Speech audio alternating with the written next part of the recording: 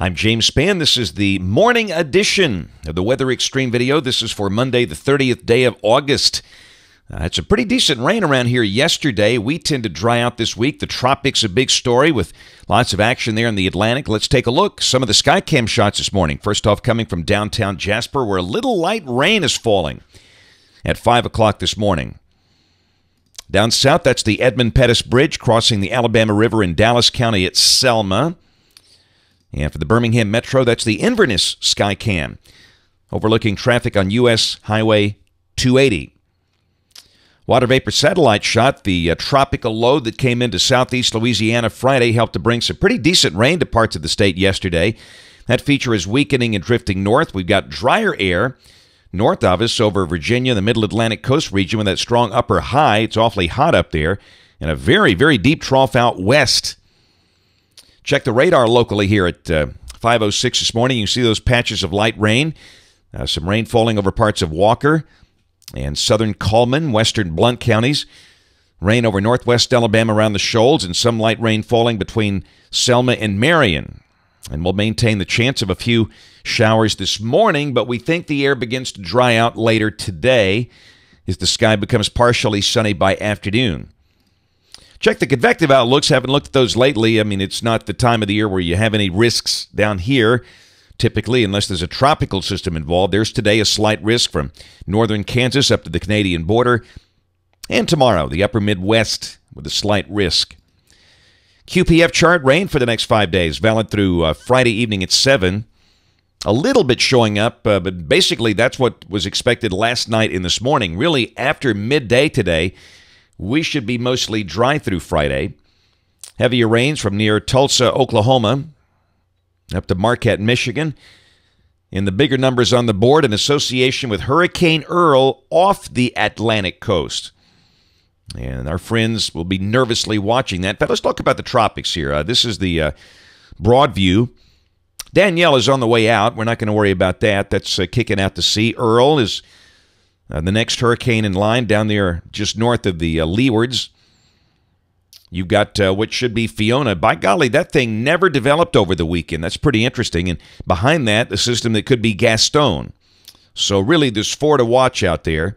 The guys at NHC have a 90% probability of Fiona getting her act together. Look at Earl this morning. That thing is awfully close to the Leeward Islands. And we've got the hurricane warnings in effect for that region. This thing is packing sustained winds of 105 miles per hour. It's slowly ramping up. It's not a major hurricane at this point, Category 2, but still it's strong enough. Here's the modeling on Earl. Most of the dynamic models are in very good agreement with a recurve just off the east coast of the United States between Cape Hatteras and Bermuda. And there has been good agreement over the weekend, and we'll check the European just for the fun of it. This has been the outlier all along. This is valid Thursday evening at 7 o'clock. It's got that thing dangerously close to the Outer Banks. And that's a little outlier to the left. No doubt it's going to generate some rough surf and swells and maybe close enough to create some wind issues. But again, they'll be on just on the edge of this thing. Here's the intensity guidance coming from the various models, and most of them ramp this up into a major Category 3. Some bring it to a Category 4 hurricane, and then it slowly weakens once it gets up in the North Atlantic in 4 to 5 days. And there's the official track from the Hurricane Center. And again, it follows the guidance very, very carefully. Should be a major hurricane passing east of Cape Hatteras Thursday night. And again, that's a close call. But thank goodness this thing stays just offshore. It's going to also sideswipe Cape Cod up there. And then finally, this Labor Day weekend, it kicks out. All right, the one behind Earl there on the right, that's 97L that could become Fiona. But the modeling on this one, very consistent with a recurve well to the east of the United States this weekend, with no impact on the states at all. And that's been the preferred track of choice for these things so far this year, and that's fine for us. There's the intensity guidance on what should be Fiona. Most models bring it to a tropical storm. They do not bring it to a hurricane, and Do keep in mind that there's been a lot of upwelling with those first two hurricanes. And this thing's kind of following in the path that might be related to the cooler water coming up from below. That water's been churned up, but we'll watch it. And again, the Gaston, the one behind it, don't have any guidance on that yet, but we'll see. Long way out there. Here's the GFS. This is the OZ run valid at 1 o'clock today. Heights are coming up. That means we're going to heat up again. You know, yesterday Birmingham's high was only 81 because of the clouds and showers, and many spots stayed in the 70s all day. That was a nice break from the heat, but the heat's going to come back. Down below that, again, we'll maintain the chance of showers this morning.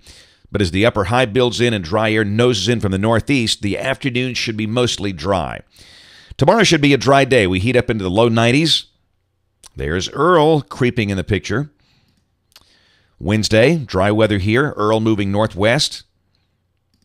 All right, Thursday, that's when that thing is awfully close. This is 18Z Thursday, 1 o'clock local time. Earl is kind of sideswiping the Outer Banks. We're dry as a bone, and here comes Fiona down there in the lower right. Friday, Earl is sideswiping Cape Cod. You know, the GFS has been adjusting west with this thing. Friday afternoon at 1 o'clock, Fiona not very strong, following in the path of the first two, Danielle and Earl. We stay dry. Saturday, kicking off the Labor Day weekend, the end of summer, if you will, for most Americans. And a nice trough over the East Coast. That's going to swing Earl out to sea. Here comes Fiona, a very weak-looking storm. And again, that upwelling could have a lot to do with that. But we look dry. What Labor Day weekend here looks fine. Mostly sunny with, and we should note a surface boundary creeps in here Friday, probably in dry fashion. Looks pretty comfortable with that nice nose of drier air coming in from the north and continental air. So highs probably around 90, maybe upper 80s, and lows in the 60s. Sunday looks like a great day. And Monday, which is a holiday for many people, which is Labor Day, a little moisture tries to creep in here, but obviously with this look, no widespread rain expected. We'll check the end of the forecast out there at mid-month, mid-September, the 14th. The westerlies getting deeper and stronger, which is what they do this time of the year. Nice trough digging down across the plain states. And again, a cold front is associated with that. Look at the 540 line up there in Canada, almost down to International Falls, Minnesota. And that suggests maybe some risk of showers there. But again, tropical weather at that point looks quiet. We'll see.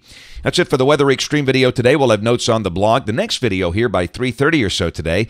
And if you're local to us, we do invite you to watch us on television this evening, ABC 3340 in Birmingham at 5, 6, and 10. Thanks for watching. Have a great day, and God bless.